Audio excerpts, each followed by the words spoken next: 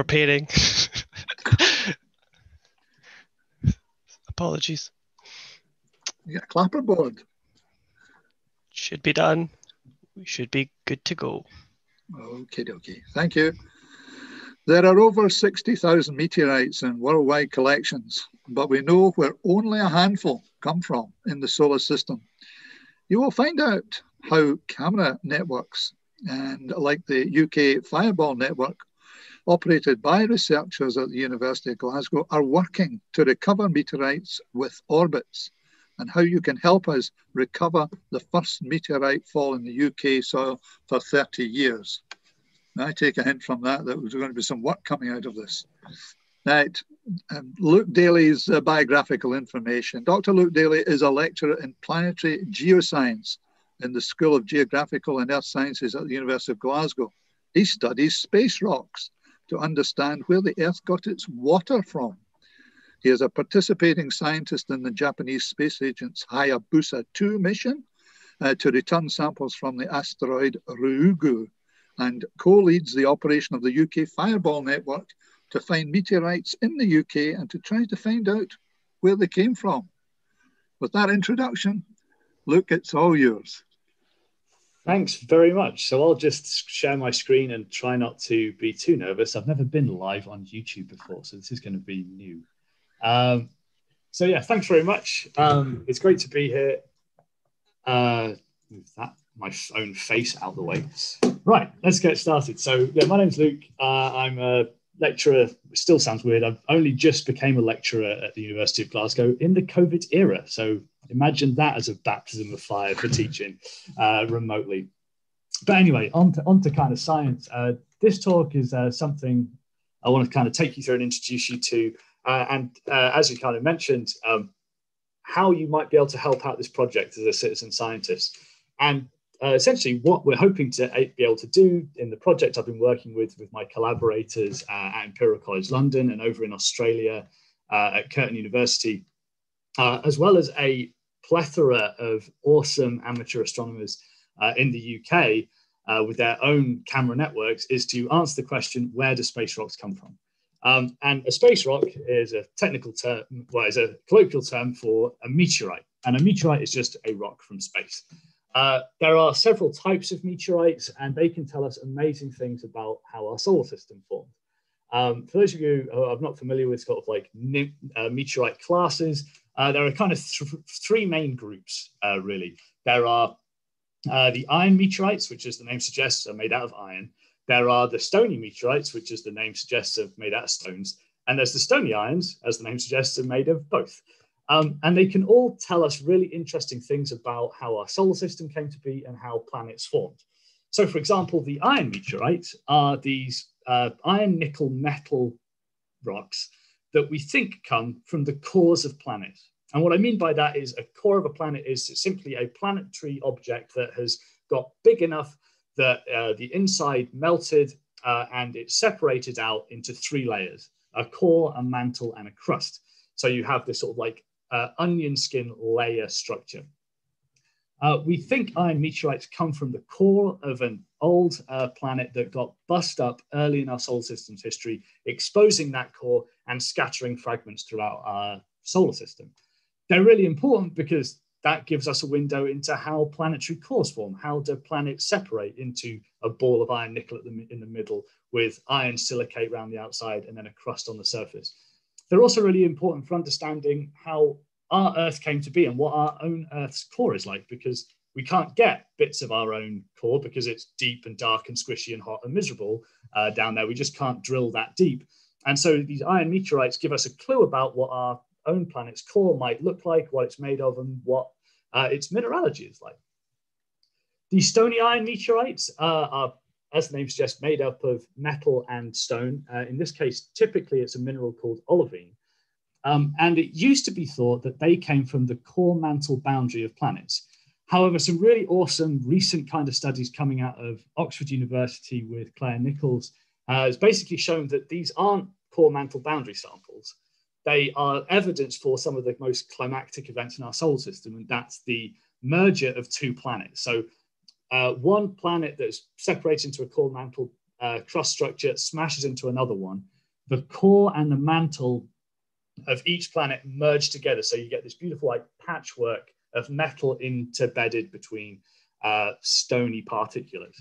And then it cools slowly on its outer surface. And those meteorites are called pallasites. The stony meteorites is where I spend most of my time, and they're split into two groups. There's the achondrites, and they represent the surface, the very outer surface of differentiated planets. So they're the crust of planetary systems. So these meteorites give us ideas about volcanic and impact processes and volcanoes on Mars, the Moon, the asteroid Vesta, and more that have since been destroyed, or at least we don't know where they came from, which is a key question we're going to try and answer in this talk. And then the final group of stony meteorites are called chondrites. They're very close to my heart. They're called chondrites because they have inclusions called chondrules, which are these tiny little circular glass beads, essentially the solar system's first lava. And they're really important because they're the oldest rocks in our solar system. They're the oldest rocks you'll ever hold in your hand. They hark back to an era of our solar system right when the sun first started to shine, before there were planets. All the minerals inside them, all the textures inside them were formed in the first 10 million years of solar system history. And they are the building blocks of everything else. So you build chondrites together to build your other planetary materials, like your iron meteorites, like your pallasites, like your achondrites. And so they're really awesome. Before I get too much into the guts of the talk, I'd like to go through a few definitions, because this is sometimes something that people ask at the end or get confused about. And that is the difference between a meteoroid, a meteor, and a meteorite. Now, a meteoroid is a space rock that's still in space. It's still floating around in our solar system, nowhere near the Earth. A meteor is the light in the sky. That's literally all it is. It's the bright light you see when an extraterrestrial object enters the Earth's atmosphere, and the atmosphere around it heats up and glows in this kind of plasma due to sort of friction forces. So a meteor is a small one, where it's like a small bit of dust or something like a grain of sand enters the top of the Earth's atmosphere. A fireball is what we're kind of really interested here, is where sort of a big kind of basketball-sized object or bigger hits the top of the atmosphere, and these things can last for several seconds, and they're called fireballs. If a bit of that rock survives its fiery transition through Earth's atmosphere and hits the Earth's surface, it magically becomes a meteorite. There is literally no difference other than that, apart from it's no longer in space, but it magically changes its name from meteoroid to meteorite, which is kind of confusing, because it kind of made me always think kind of philosophically about this, or theologically. It's like, what if you caught it? Does it stay a meteoroid? And then if you drop it, it becomes a meteorite? When does that thing happen? But anyway, this is the kind of nomenclature we'll be dealing with, and sort of so you know what I'm talking about going forward. Now, if we want to understand where meteorites come from, where space rocks come from, there are varieties of ways we can do this, and a variety of techniques we can use. The key thing, though, we want to answer, the key question we're trying to get at in planetary science is, how do we form a solar system? How did we go from a big ball of gas and dust in a giant molecular cloud in an early solar nebula, collapse that down slowly over time till the pressure and temperature in the center of that gas or volume is high enough to start nuclear fusion, generating a star in the center? How do you collapse that cloud down into a disk-like structure, which is known as a protoplanetary disk, which is a swirling disk of gas and dust? How does that dust and gas interact, come together to form the first rocks, the first asteroids, the first protoplanets, and eventually the planetary system that we see today, which has a third rock from the sun on it with life on it that's arguably intelligent? And so what we want to do is understand how we formed this. And there are a number of ways we can do that. The first way is to use giant telescopes. I think we're on something bonkers in terms of telescope naming, like the obscenely large or the incredibly obscenely large telescope.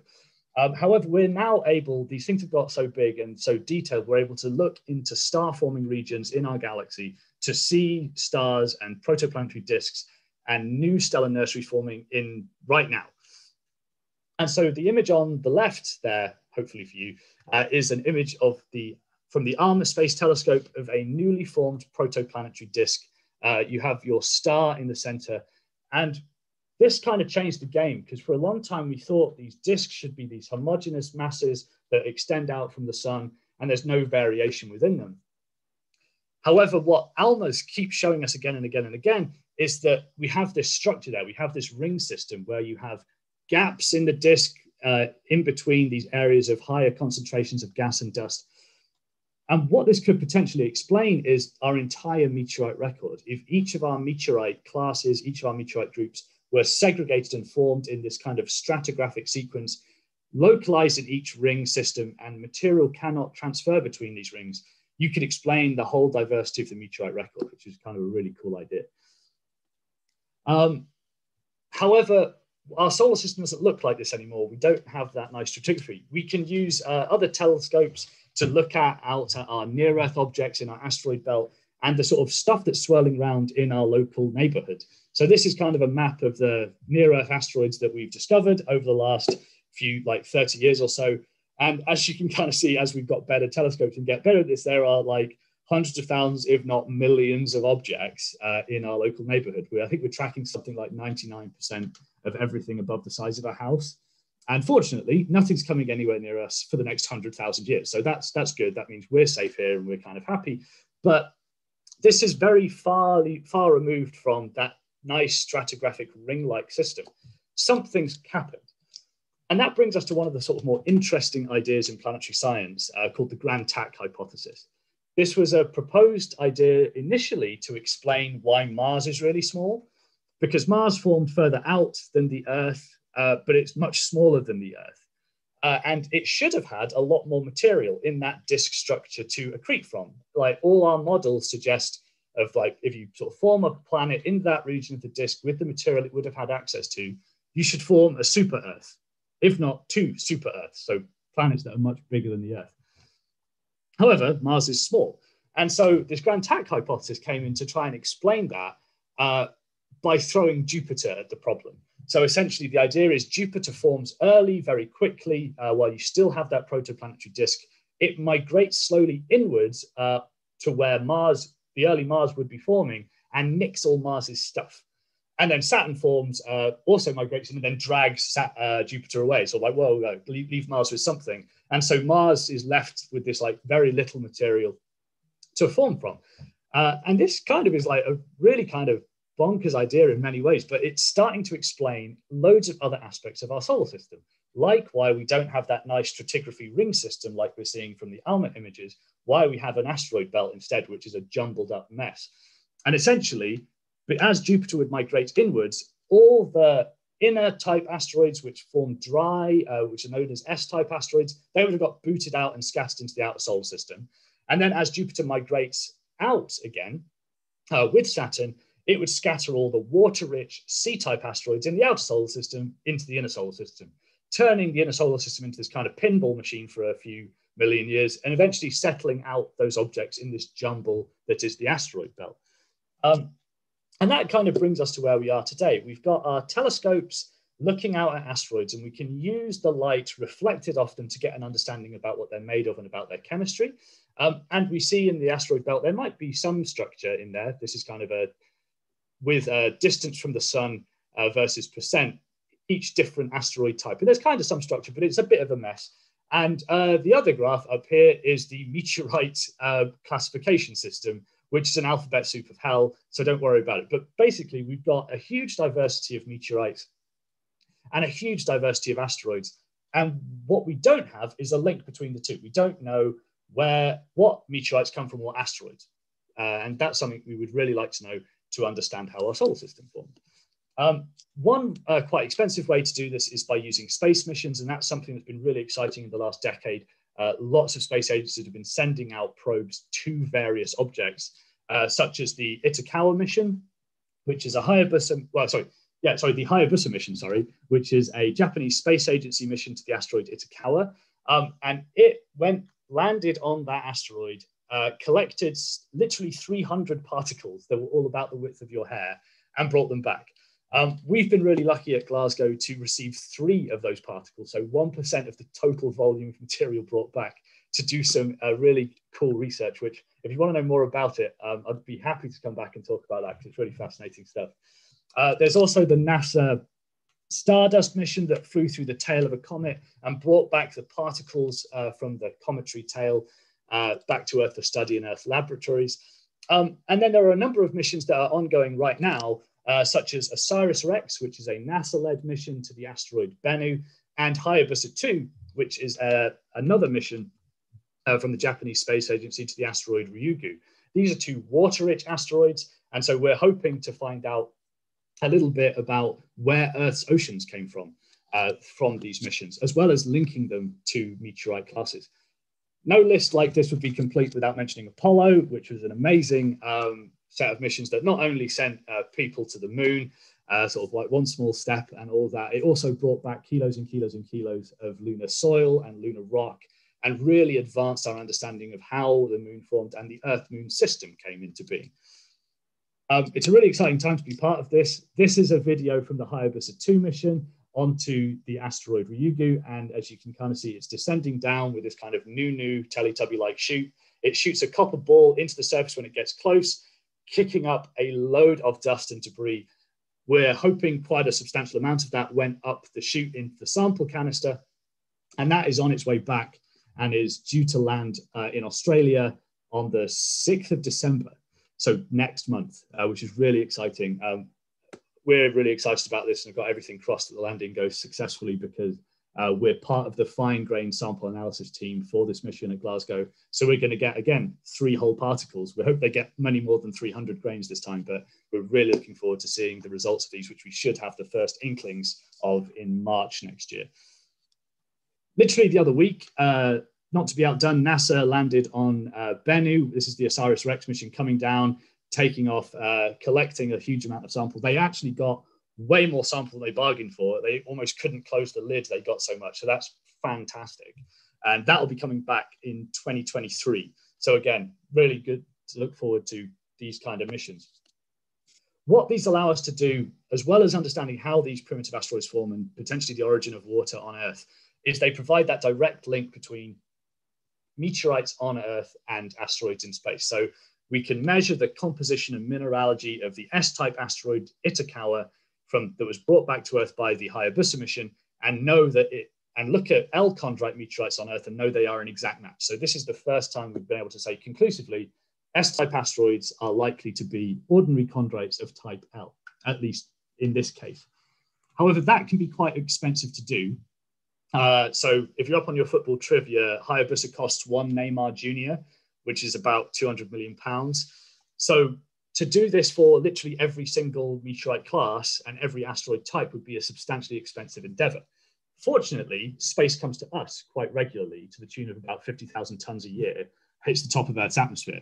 And you get these beautiful events called fireballs when large objects hit the top of the Earth's atmosphere. And if we're lucky, a little bit of extraterrestrial treasure in the form of a meteorite lands on Earth. And we can go out and find these bits of rock in a variety of locations. The best way we can do this is to go take advantage of the properties of the meteorite. As it comes through Earth's atmosphere, the outer surface turns into a plasma, and you eventually get this black glass on its outer surface called the fusion crust, and it is jet black. So if we go looking for these meteorites in areas that are geologically stable over a long period of time and have a very good contrast in terms of their color, such as Antarctica, you can find literally thousands of meteorites. And that's kind of where the most success has happened. We have an expedition that goes every year called the Antarctic Search for Meteorites, led by the US. But there's also a Japanese-led mission every year, Belgian-led mission, and just the other year, the UK led its first one, which came out of Manchester with Dr. Katie Joy. Again, another fantastic speaker. If you haven't already had her, strongly recommend getting her here to talk about her expedition to find UK meteorites from Antarctica. Essentially, though, what this takes advantage of is you have white ice and black rocks on top of it. So literally, you can walk across these blue ice fields in Antarctica, and every rock you find on the surface will be a meteorite. So it's almost like cheating in many ways, but we don't really complain about that. And we bag 1,000 meteorites a year and bring them back. And these tell us a fantastic amount about how our solar system formed just from having them. However, they miss one crucial piece of information. We don't know where they came from in the solar system. And that's like trying to do geology with so say if you wanted to understand the geology of Scotland, which is a very complicated area, but you had 5,000 random rocks that were just dumped in your back garden with no idea where they came from, the task of understanding Scottish geology becomes substantially more difficult. What we really want and what we'd dearly love to have is this information, and this is an orbit. So here you have kind of the sun in the center, the major planets in orbit around it. And this is the orbit of a meteorite called Bumbura Rockhole, which is one of the first meteorites found by the Desert Fireball Network. And so it came in and impacted the Earth, and we were able to image it as it came through the atmosphere and then figure out where it landed and go collect it. And that's really where camera networks come into their own. I'm going to talk about the Desert Fireball Network just because that's where I was lucky enough to do my PhD. It was the brainchild of a professor called Phil Bland, who's over in Curtin University in Australia. But many other camera networks in and around the world exist that are doing essentially the same thing, trying to image fireballs, that bright light in the sky, as meteoroids hit the top of the Earth's atmosphere to triangulate meteorites on the ground. Essentially, the idea is to put a bunch of autonomous camera systems that can sit unattended in the desert for years, that take continuous exposures of the night sky every 30 seconds. They look somewhat like this. So you just have a stand with a box which has all your camera, your hard drives, and your computer on it, as well as a solar power and a battery to keep it going. We put over 52 cameras all across the central deserts of Australia. Australia is fantastic, not only because it has beautiful night skies with really crystal clear for most of the time. It's also really, really good in terms of searching. It's a very stable, geologically stable land surface, and essentially you could describe it as a barren, lifeless red wasteland, which is great for looking for little black rocks, because little black rocks on barren red dirt stick out, and you can see them a mile off. And so it's really good searching area for finding meteorites. So we put out 52 cameras in and around Australia, and that allowed us to cover nearly 1 million square kilometers of Australian skies, which is about a third of the continent. And we were able to start beaming back images like this, which is a fireball of a quite large meteoroid hitting the top of the Earth's atmosphere. And we realized quite quickly that 52 cameras taking an image every 30 seconds, all night, every night, is a lot of images. It's nearly 1,000 images per camera.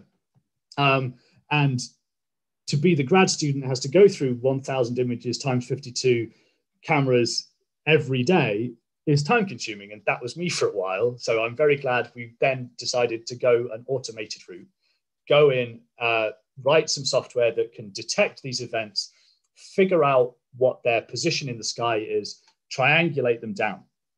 You'll notice this image is chopped into long and short dashes. That's a really awesome timing sequence, because 30 seconds is a long period of time for a fireball to enter. We really want to know when in that 30 seconds this fireball arrived and when the light went out. And one of my friends, Robert Howie, postdoc over in Australia, figured out a way of using something called a De Bruin sequence, which, forgive me, I'm not a mathematician, is the shortest shortest sequence of non-repeating segments. So each one of those long and short dashes, if you can measure 5 of them, that gives you a unique timestamp in that image to sub-millisecond precision. So we know the exact millisecond where the light turned on as that meteoroid hit the top of the atmosphere, and the exact millisecond the final one went out. And because we've got these long and short dashes, we can figure out how it's slowing down and get a really good idea of the model of that trajectory. Some of our cameras have been spectacular. This is one from Hayden in Australia. It's been basically working nonstop and has seen hundreds of fireball events. This is kind of a montage of all of the things it's seen, which is fantastic. Obviously, we're taking pictures of the sky all the time, so sometimes you get things you don't want. So if a bird decides to roost on one of your cameras, this is the only image you see all night, which is not great. Yeah, like I said, my colleagues in Australia have built this automated pipeline that basically a camera will take an image, it will figure out if there's a fireball in it. If it thinks it sees a fireball, it will ping all its mates, all the other cameras in the local area, say, hey, did you see the same thing too? If they have, it will do a rough triangulation, a rough orbit, a rough model to see how much material might have survived and where it might have been.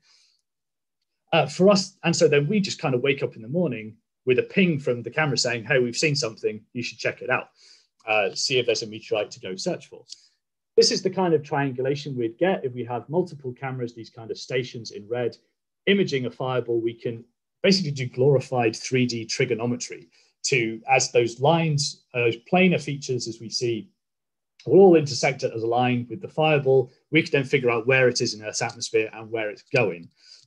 We can then model it down, and my colleague Ellie Sansom and Martin Town have done a fantastic job of modeling all the different possibilities of like the shape of the meteoroid, the mass of it, how it's changed during the ablation period, during the fireball event, and then how the wind might have taken it to get a really accurate strewn field, basically a predicted surface of the Earth where that meteorite might be, depending on its mass and depending on its shape. Once we have that information, we can then go out in trucks into the Australian outback. And this is an expedition I went on to South Australia to try and find a particular meteorite. However, as you'll see, I'm not the luckiest person in the world, but this area initially was perfect. And we thought, this is going to be great. It's not just the typical Australian surface, it's a salt lake. So white salt, black rock, really good. So we set out in our sort of search pattern, which is essentially you all stand up in a line, sort of a few meters apart and just walk across the surface. It's kind of like body searching, only you're trying to find a meteorite, not a missing person. So it's a lot less stressful and a lot better for us mentally. However, one day during this expedition, we were about 2 hours from camp, and these quite large rain clouds were sort of like appearing on the horizon. And we thought, okay, everyone, let's call that a day. We don't want to get caught in that. It's 45 degrees. We've done quite a bit. Let's go home. Then an hour from camp, the rain clouds turned into some quite substantial thunderheads. And so we sort of put a bit of a wiggle on. When we were 10 minutes from camp, this started happening behind us. And we literally just managed to get back to the wonderful Faraday cages that are our cars and our trucks, dived in, shut the doors before this happened all around us. The heavens literally opened, drowning our camp, turning it into a lake. And then I got banned from field trips because this had happened. This happened 5 days in a row on this trip. And this had happened every single time I'd gone out in the field. And bearing in mind, Australia's a desert environment, this doesn't happen very often. And so, yeah, people put one and one together and Jona'd me. And then this event happened, which is a fireball that happened just before Christmas. Was seen by 4 cameras, had a really steep trajectory, which was really cool. So it was coming in at a very high angle. So our strewn field was very, very small and very, very tight. And what was really nice is it went slap bang into the middle of the largest salt lake in Australia, which is Kathi Thandha, or Lake Eyre. So we were really hopeful that this thing would have dropped a meteorite. So the team, sans me, went out. What was really nice about this expedition is because Kathi Thandha, or Lake Eyre, is a sort of special region of interest for the local Aboriginal community. And we were able to, fortunately, get them on board with the project. They were able to take us out onto the lake, showing us the safe routes that our vehicles wouldn't get stuck. And so without them, we probably wouldn't have been as successful as we were with this expedition. We got the local Air Force involved, so sent an eye in the sky up to see if we could see some evidence of where the meteorite landed. The searching area was really good. Salt Lake, again, perfect, white landscape, black meteorite. This is going to be, hopefully, child's play. However, it's not just me. While they were out there, they got a severe weather warning, and again, rain doesn't happen on Kathi Thandha Lake Eyre, and this was going to be like one of the biggest storms in a century. However, we saw this image, which is like, that's it, right? That's the hole. That's the hole it made. Go get that. But because that was seen from the air, the plane was going so fast, the GPS didn't get quite a good register on it. And so this is the GPS path of everyone frantically trying to find it with the storm clouds gathering. Phil was quite sort of devastated at this point, not really sure if this was going to be a success. And then we recaptured it again. It's, believe it or not, it's in this image. It's here, believe it or not. And so Phil runs over, starts literally just digging in the dirt about sort of half a meter down into this like congealed, sticky gunk, and eventually pulls out a little meteorite, which is fantastic and exactly what we were after. So this was the Marilli meteorite. It was a H5 ordinary chondrite. It's the first one found by the digital network, but the third one found by the camera observatory as a whole. It was found on New Year's Eve, believe it or not, which is really cool. And it was about 1.5 kilograms. And where it landed, it literally punched half a meter down into the salt lake. So it was really lucky we got this. Oh, and then, yeah, they hightailed it out of there. The heavens opened again and Lake Eyre filled up for the first time in 100 years. So, yeah, we were very, very lucky to get this rock.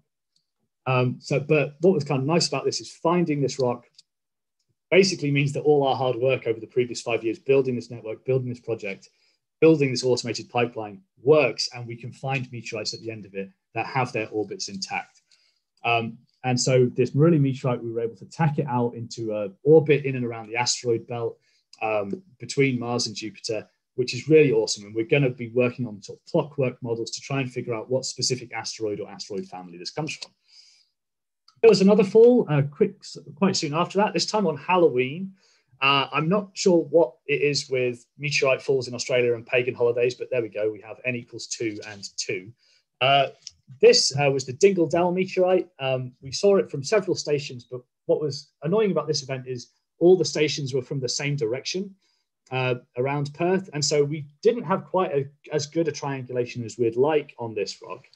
Fortunately, a citizen scientist using our app that we developed saw it from the other side and was able to provide like another vantage point that enabled us to sort of hone in our trajectory. And so we were able to recover this meteorite called Dingle Dell within a few days of it falling. So no rain had fallen on this rock.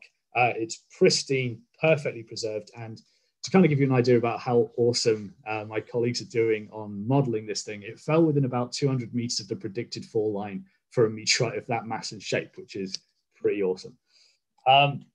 This meteorite is probably one of the most pristine meteorites you'll ever get because it saw no rain. The minerals inside it that typically get washed away if you have your meteorite rained on or exposed to the Earth's environment for any length of time, like salt-like organics, will be still preserved in this. We even had to prepare it in a special way so no fluids went anywhere near it. If you were at Queenie Chen's last talk from Royal Holloway, she talked about the really interesting research she was doing into salt crystals. This would be an ideal candidate to look for those kind of minerals and understand how fluids evolved on these asteroids because it's preserved in this rock. But at the end of that project, after 5 years, we built up the largest database of fireball events with orbits in the world. And this is kind of a visualization graphic of this. The orange lines are the orbits and the teal dots are the meteoroids coming into the Earth, that third rock from the sun right there. And even though we didn't necessarily find all these meteorites because we just didn't have the people power, we can start understanding where stuff is coming from in our solar system. So, for example, the Geminid meteor shower is coming in this big collection and absolutely nailing us here. And so we're able to use this to kind of start building a picture of where material is coming from in our solar system, which is phenomenal. Off the back of the success of the Desert Fireball Network, which is where the UK Fireball Network comes in, we've got funding to take this project global to set up something called the Global Fireball Observatory, which is essentially taking the heritage, the technology developed with the Desert Fireball Network and putting it around the world. So we've got networks in the States, we've got networks in Canada, we've got networks in Morocco, we've got networks in Saudi Arabia. And myself and colleagues at Imperial College London, Natural History Museum, Open University are starting to set up the UK Fireball Network. The aim of this whole Global Fireball Observatory is to try and cover 2% of the Earth's land surface, which is a lot, in cameras to image the night sky 24 hours a day, from both hemispheres to get sort of 5 times increase in coverage than the Desert Fireball Network had. This will mean we see 5 meteorite falls per year. So we'll have 5 meteorite dropping fireballs every year. Oh, sorry, every month even. And over the lifetime of the project, we should see over 300 meteorite falls, which is brilliant because statistically, in that number, we should get one of every meteorite type. So that includes even rare stuff like Martian meteorites, like lunar meteorites, and could even include a comet, which would be like the icing on the proverbial cake if we got a piece of a comet back. And in each case, every rock we collect will have the orbital information, essentially providing the same information that sample return missions do, but by imaging fireballs and finding meteorites on Earth. The UK Fireball Network has a few challenges that we didn't have to worry about with the Desert Fireball Network. Notably, the landscape is very different. In Australia, you had that barren red soil, and in the UK, you have dark green deciduous forest, as well as like marshy, boggy highlands up in Scotland. And so finding little black rock against that background is substantially more challenging. However, we have some advantages that Australia doesn't have, particularly in the outback. We have many more people per unit area than the outback of Australia. So hopefully, what I'm hoping, talking to you all, is that we'll get some interested people who might be willing to come out with us to help us search, because it's going to be literally as many boots on the ground we can get, the more likely we are to find this thing. However, it's not all doom and gloom. The UK's got quite a good heritage of recovering meteorites that have been seen to fall. The last one in Scotland was nearly 100 years ago, which was the Strathmore meteorite that fell on the 3rd of December 1917. It was a really cool event because it was an airburst. So it blew up into 4 fragments in the upper atmosphere. And one of those fragments absolutely nailed this woman's house, as you can see from this GIF here. What's also interesting, and I should mention, is this is probably one of the earliest examples of fake news in the modern media, because these people live in Scotland. And while this meteorite did hit their roof and make a hole, you do not want a hole for any length of time in your property. It's not very good for interior decoration if it rains. So by the time the journalists and media had got out there, they'd fixed it. They'd fixed the hole in the roof. Not to be kind of sort of dissuaded or hard done by, the journalists decided to ink in onto the image a fake hole, which makes a good GIF, but it's not actually true. I also really like sort of looking into this event and looking at the sort of news cuttings that appear there, which is like a scintillating incandescent mess and heard it fizzing, bombshells from space, giving you an idea that clickbait is not a modern idea. It's been around in Scotland at least for nearly 100 years. And then in the UK as a whole, the most recent one was the Glatton meteorite nearly 30 years ago. Again, it was an ordinary chondrite. So similar to Australia with its pagan holidays, we seem to have a trend of ordinary chondrites of type L6. Not sure if there's anything to read into that. But anyway, this one fell in a chap called Arthur Pettifor's back garden. And again, looking at the cuttings and sort of the quotes from him is hilarious, saying he heard a whistling noise and then a disturbance in his conifer hedge, followed by a thud. And he felt lucky to not have been hit by it, but was more alarmed that it narrowly missed his greenhouse, which kind of gives you a window into the priorities of an elderly man in 1990s England, which I kind of like. But that's all very well and good. However, one meteorite of a searchable size should hit UK soil every year. So something about from the size of a golf ball to the size of your fist should land on the UK every year. And we haven't found one for over 30 years. So we're batting way below our average. And that's where networks like the UK Fireball Network come in. This is a light pollution map of the UK, where red and white areas are horrible, near sort of like big metropolitan areas that chuck out a load of light. The sort of clear to blue areas are really nice. They're sort of dark sky parks in and around sort of Galloway, and then the sort of like Northern Highlands of Scotland. And so those areas are amazing. And so that's where we kind of want to put the majority of our cameras.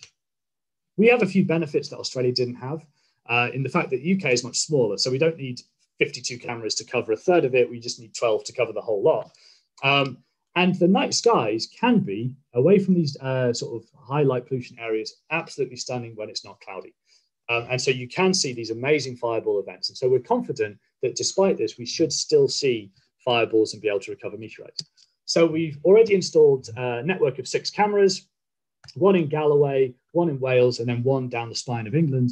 We have plans, hopefully after COVID, once Australia opens up its borders and we're all kind of back with vaccines and safe, getting a second series of cameras to sort of fill in the rest, so fill in the northern parts of Scotland, get one over in Northern Ireland and down in Cornwall to be a truly UK network. But this is what our cameras kind of look like. We have different kind of stations, but they all kind of run off the same design. Within them, if you're kind of interested in sort of the nuts and bolts, it's literally just an off-the-shelf DSLR camera with an all-sky fisheye lens, with then a little video camera next to it. We have this kind of battery of hard drives. I think we're up to like 8 terabytes each, just so we can keep that much data of one fireball image, well, one image every 30 seconds. So these things can sit on a roof or in the middle of a field for 12 to 18 months without us having to go near it. They have this really nice onboard computer which connects to Wi-Fi, which talks to the other cameras and does that event detection. This is an example of one just sort of installed on one of my colleagues, Martin Suttle's roof, which is really nice down in the south of England. And this is a sort of video of the day in the night of one of our cameras. And as you can see, we have a cloud problem in the UK. It obscures quite a lot of our nights and a lot of our imaging. But every now and then, when the sky clears, wait for it, any second now. When it clears, you do start to see stars, even in the south of England location where you've got that substantial light pollution. So we can start seeing planes, we can start seeing satellites, we can start seeing meteors. And so if we have multiple triangulations from the same event, we could hopefully find meteorites on the ground. And we've started getting results almost immediately. This was a fireball on the 3rd of November, which is kind of a really small one. Didn't drop a meteorite, but that's fine, that's allowed. Here's one on the 12th of November, 2018. Again, a bit bigger this time, but again, didn't drop a meteorite. And while we were setting this up and started talking to sort of the local community, we realized that we're not the only game in town. There are a bunch of amazing groups that were already established with camera networks in the UK, taking pictures of the night sky.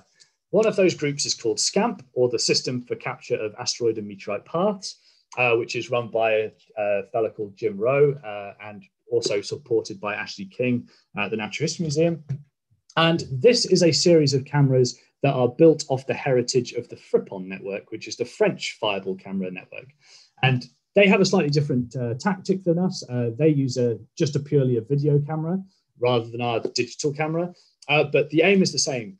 While both our systems are optimized to capture fireballs, we just do it in subtly different ways.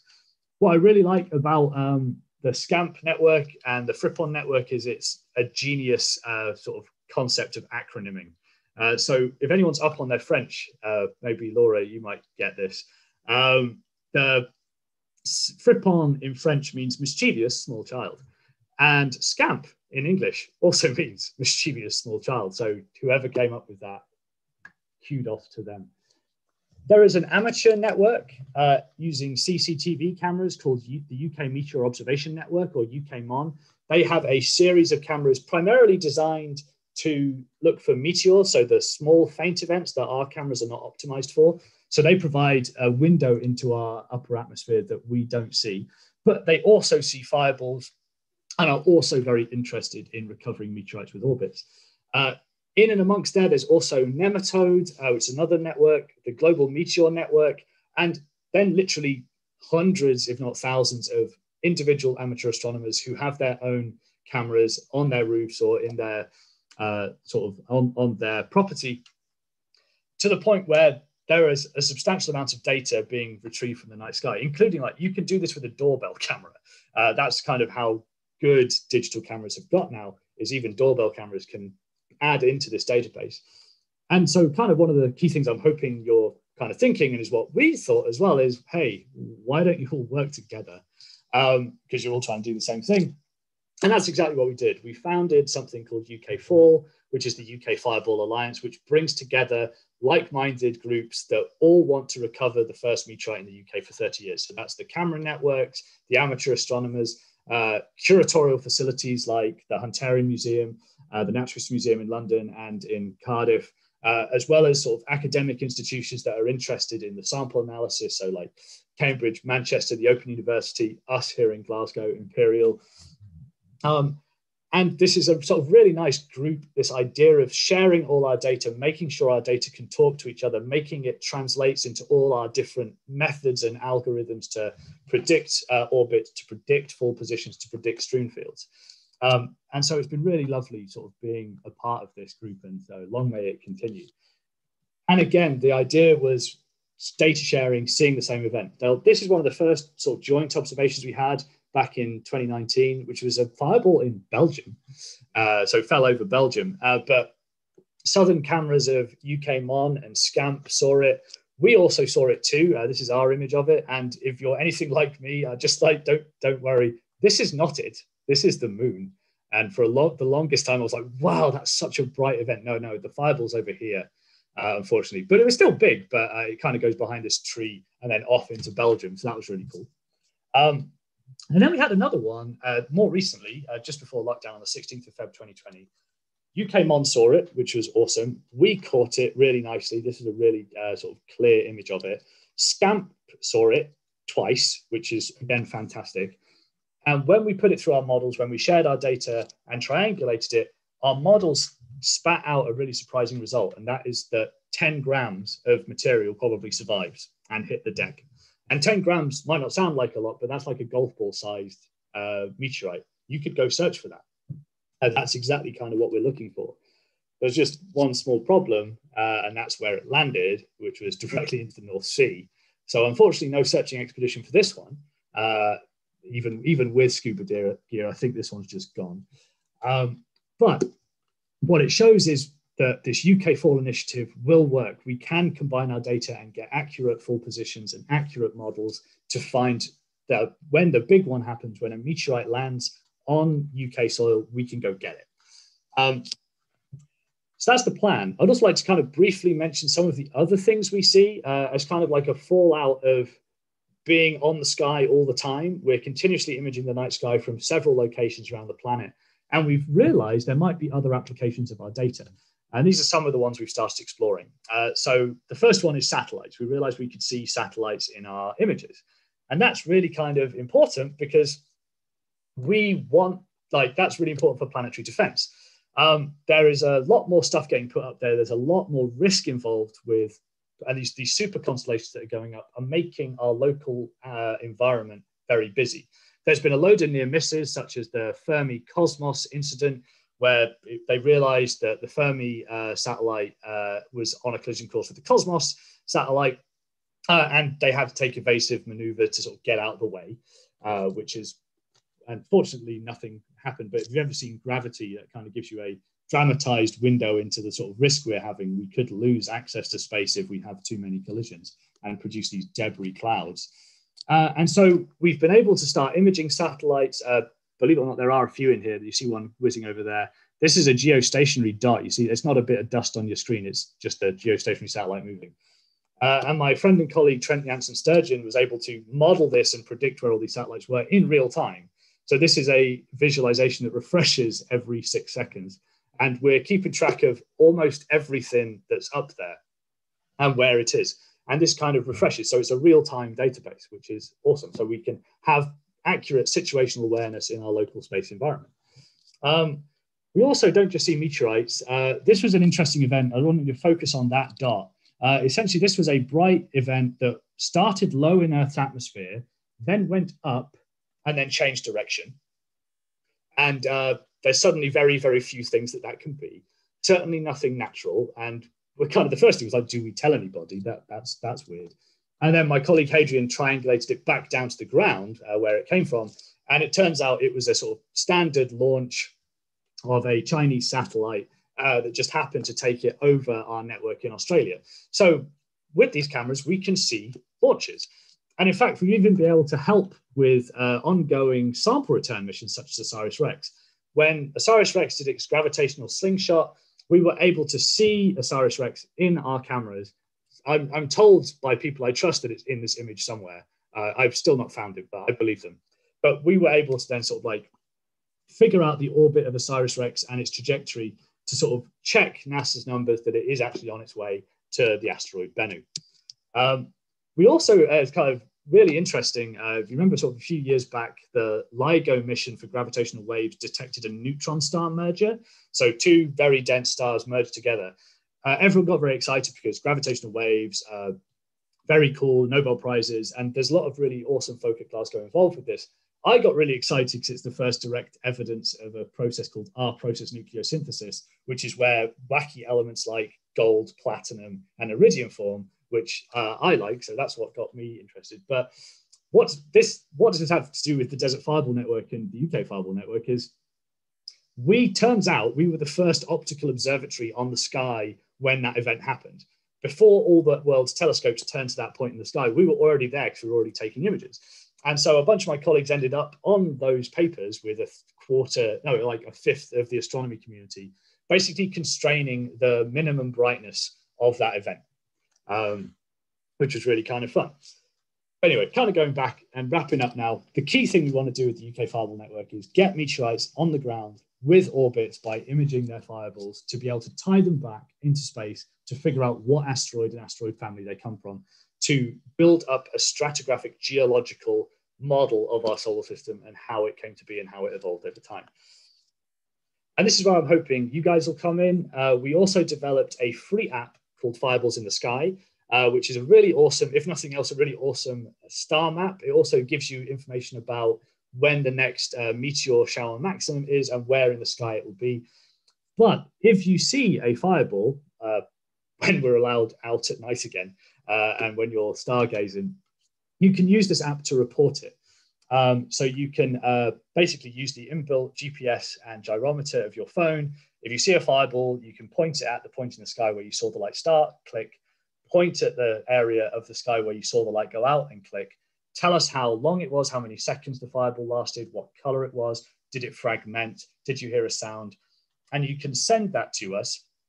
And if our cameras see it and we can build in enough observations, we can use that in our models to predict where that fireball and hopefully meteorite ended up. It works for pretty much, so it works for Android and iOS smartphones. Sorry if you have a Windows phone. I also bought one when they first came out and we learned from our mistakes, I guess. But so yeah, I would encourage you to sort of download this. It's free and it's awesome. If you're also interested, when we have a Fireball event, of keeping up with the project, you can either sign up to the UK Fall mailing list on the UK Fall website, or if you want more information about the UK Fireball Network specifically, you can sign up to UKFN at imperial.ac.uk mailing list, where we'll be sending out information about the project and any search efforts that we end up with. And with that, I'd like to thank you all once again for having me. It's been lovely speaking to you all, and I'd be more than happy to answer any questions. Thanks very much.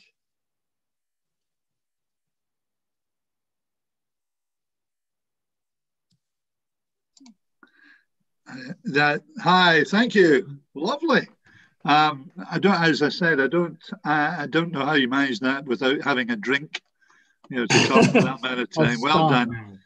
Now, to everyone who's listening in, if you want to raise a question on Luke, I can ask you to use the chat box, and if you can put the question in a short version, I will send it to Luke on your behalf. However, if it's difficult, I'll try and ask Alistair to unmute you, and you can put your question direct. So I now get a chance. Thank you again, Luke. A lovely lecture. In my little 14-inch laptop, I'm right up next to it, trying to figure out what's on most of your slides. But I get a chance to, ask a question, but I'm not going to ask a question. I'm going to just give you some thoughts. You said, firstly, I remember back to when I moved into my house and I was raking the back garden, setting up a base for a hut. And I found stones and stones and stones.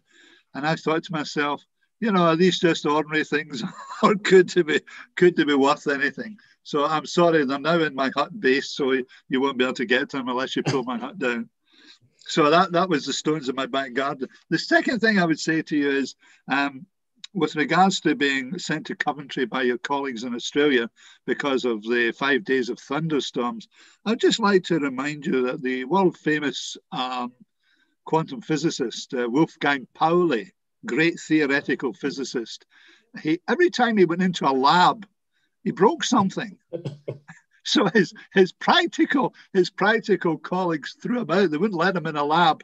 So I wouldn't worry too much about thunderstorms in South Australia. I was thinking I should like sell my services to drought-ridden countries and just turn up and see what happens. When the science dries up, just act as a water diviner. Yeah. Well, there's my question gone. And I'll have a look at the chat box to see if there's anything.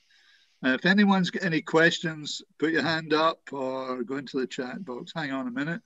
Oh, there's Robert Law in Dundee. Robert, do you want to unhook yourself and ask the question? Yeah, can you hear me now? Yeah, go ahead. Thanks, Luke. That was amazing. We actually have part of the Strathmore meteorite on display in the observatory where I work in Dundee, and we have an exhibition on it. And back in the 1970s, I was involved with meteor kind of research work with Rob McNaught. And we did really ancient technology. We were using Soviet Lubitel cameras with 120 roll film with a shutter rotating around. We had the Edinburgh University Astronomical Society, the Dundee Astronomical Society, and I was a member of the Glasgow Astronomical Society and the University of St Andrews. And we had people watching at different meteor showers. And we did triangulation. The Bell Rock, I got asked to go up to Dundee and I went up to the Mills Observatory to take part in this stuff and to watch bits of the sky. All that data was sent in. And those are the days before home computers. So we got access to a mainframe computer at the University of Edinburgh. And we actually managed to find a meteorite through all that triangulation. Oh, wow. Awesome. I'd like to hear that. And that's just absolutely fascinating. And I get people coming into the observatory telling me that they've seen meteorites and fireballs. So the local people that will phone the Mills Observatory. And if I'm there, I can get stuff and I can pass that on to you. Please do. Yeah. We get lots of folks send us images of rocks think they found meteorites. And as the nature of the beast, meteorites are rare, but please do send your images, because every now and then you get one, and it's awesome. Well, we've got a few others coming in with questions, and there's one here from, believe it or not, Julian, who says, "Look, great talk. Can you explain the De Bruyne sequence again and how it works with images, videos, and stills from the DSLR, please?" Yeah. A nasty one for you. Yeah. This is where I kind of out myself as not the person that wrote that code. So from my understanding of the De Bruyne sequence is essentially a non-repeating sequence. So the shortest non-repeating sequence you can fit in 30 seconds. The way it works and the way it manifests in the image is you have a liquid crystal shutter in the way of your optics for your DSLR camera that turns opaque and then clear in the same cadence as the De Bruyne sequence. So it'll go like dark, clear, dark, clear, dark, clear, which is why that image was cut up into long and short dashes. So your fireball is normally, if you see it with your eyes, is just one continuous line. R1s tend to be chopped up into timestamps. And essentially what's happening there is that liquid crystal shutter is turning on and off, blocking out the light. And so if a fast-moving object like a fireball is moving across the image, it will move during the dark bit, and then you'll see the light in a new place. And then as it goes dark again, you just get this repeating sequence. Does that answer your question? Yes, thank you. So. It does. No, thank you. It does, because I wasn't sure whether it was a video image or it was still, and I couldn't work out how it was done. So thank you. Yeah. So the Right. video we have next to Sorry. it just kind of backs it up. So we have the video to kind of compare and make sure our timestamp works. But the DSLR is a lot more precise than our video cameras. Right, look, there's one coming in via Laura, and she says, Sarah asks the precise name of the mobile app. And she says, I have a question too, so I'll put Laura on audio and she can ask that. So where do you get the mobile app? It's called Fireballs in the Sky. Alistair Taylor's just dropped it in the chat, which is what I was literally about to do. So thanks for that. Excellent. So yeah, if you just go onto like Google Play Store or whatever the equivalent is for Apple, and you should be able to download it there. Laura, your extra question, would you like to bring your audio up and ask the extra question, please? Yep, can you hear me? Yep.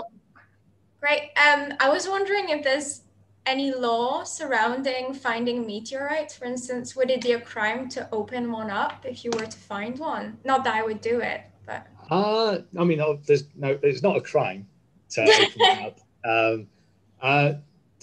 I'm actually still not 100% sure. This is the kind of a question you'd have to ask museums. But from my understanding, it counts as treasure under government jurisdiction. So in theory, it belongs to the Crown. And I think what that means in reality is the Natural History Museum in London or your local museum gets first dibs to buy it off you. And they should get at least 20% of the main mass to keep and curate for scientific research and part of the collection. Now, different nations have different rules about this, which is quite fun. So Australia is super strict. It's like, it belongs to the government, give it back, which brings in a few problems because people are like, no, don't take my meteorite. It's special. It's mine. And so they don't come forward with these space rocks, which is a bit disappointing. However, the opposite end of the spectrum is in Morocco, where you own it and you can sell it for a lot. And a load of meteorites end up in Morocco that fall all across the Sahara by sort of nomadic tribes. And they've realized that meteorites are valuable and they've got really good at finding them. So they've stripped the Sahara bare of meteorites. And you have a correlation between the border of Morocco and a load of meteorite finds. So because they just take it there and go, I found it here, it's mine now, I will take $30 a gram if it's a rare one. Okay, Laura, the questions are coming in thick and fast now from Polly Roger.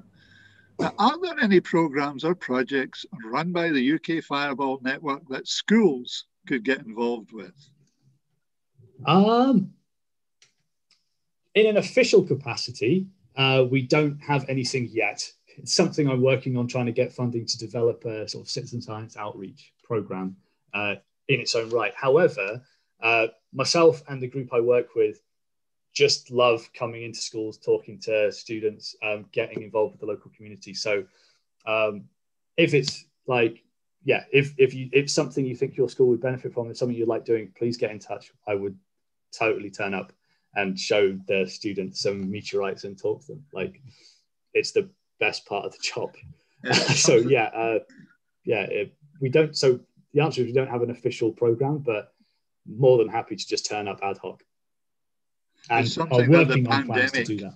Yeah, the pandemic sort of puts a dampener on that, just going into schools. But it's the risk that we have to take.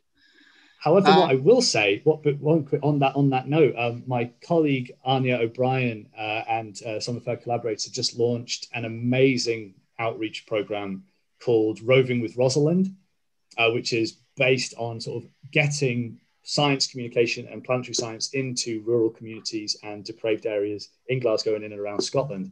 And they have these amazing kits that you can hire out to do activities like build your own Lego rover that you can control via Wi-Fi, sending it around, which is really cool, as well as other like really cool activities. So check that out, Roving with Rosalind. I'll try and find a link for you and drop that in the chat. But yeah, that's a really, really fun project. Excellent. I like the rover. I think I could get involved in that. The next question up from Billy Russell.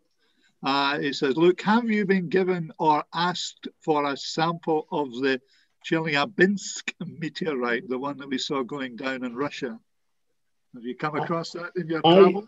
have not. I think the university has a piece. I've not personally studied it. In terms of Russian meteorites, I'm actually working on another stone called Azurki, which fell in Russia and was seen by the Finnish network, and then a load of Russian lorry cameras.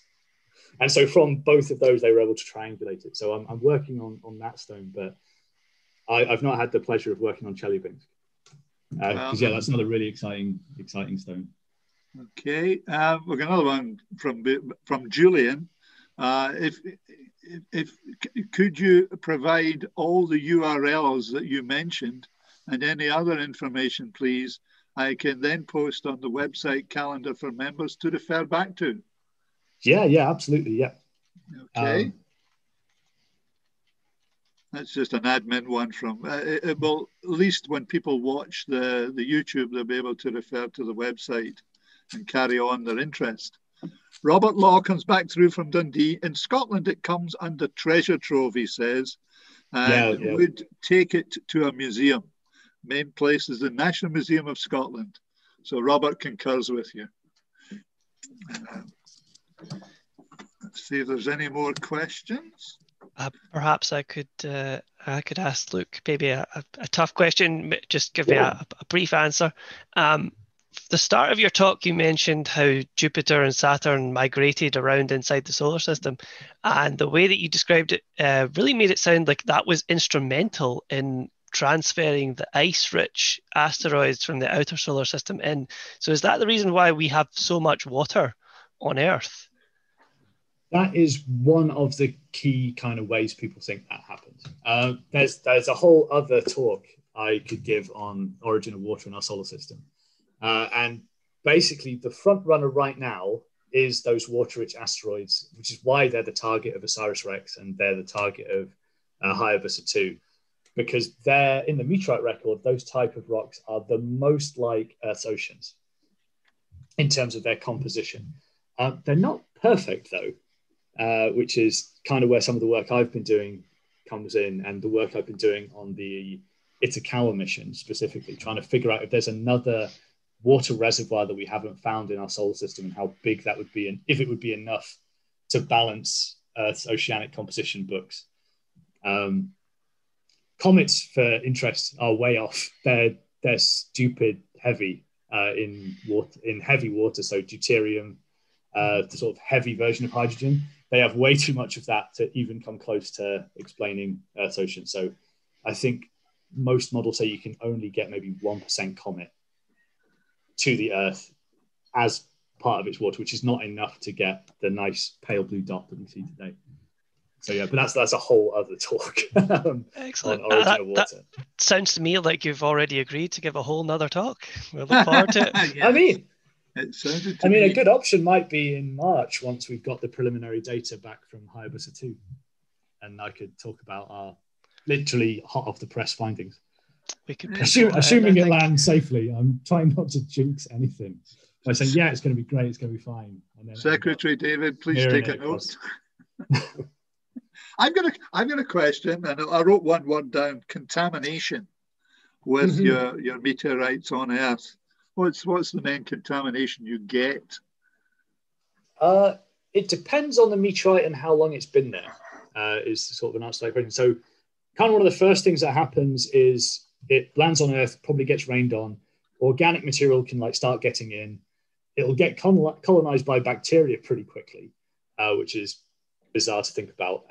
And so your hydrated minerals, your volatiles, your salts, your organics will just completely change. They'll become terrestrial and you'll lose that primitive extraterrestrial signal. The longer they're there, the more changes happen. So if they have metals in them, they'll start to rust away to sort of iron oxide, kind of like Golden Gate Bridge style. And basically, if they're there for a really long time, even the minerals, the stable minerals like silicates will start to break down to clay, and the thing will just eventually fall apart, and it will be unrecognizable as a meteorite. So we want to get it as quick as possible before it gets rained on to be the most pristine it can be. Some contamination is unavoidable. Even in like some of the best curatorial facilities, we've seen some evidence of some alteration in certain phases over time, which is, again, like, despite all best efforts and all current knowledge, stuff starts to react in these systems. But you can still get a lot of really important science out of them in terms of origin of our solar system, origin of the planet. Well, David Dagan has come up with a little bit of news for you. He says, I have a few fragments of the Chelyabinsk asteroid if you want to see them. So there you go. Always more than happy to see bits of meteorite, bits of space rock. So yeah, maybe once we're allowed to see each other again and we're out of Tier 4 lockdown, we should catch up. I'd love to see that. Similarly, Robert, I'd love to see Strathmore in the flesh. There you go. There's an offer. Now, well, I think, and I may be wrong, but I think that we've exhausted the questions. So what I will do is, if there's no one else with anything on the chat box, I'll close the meeting. And look, thank you very much for a wonderful lecture. I wish I could see it on a bigger screen. The 14-inch loses some of the details, but that's my problem, not yours. And I would certainly hope that David would take a mental note to have you back in March, around about that time frame. Certainly in a new session next year, starting in September. And if you're still around, you're not in Australia hobnobbing it in the back in the bush, we'll have you back again. So that'd be lovely. That, I just want to thank you very much. Thanks so much for having me. Yeah, it's been lovely. Thank you. Thank you. Thank you very much. That's great. Okay, I often say at this time, safe home, but everyone is home, so go make a cup of tea. You've earned it.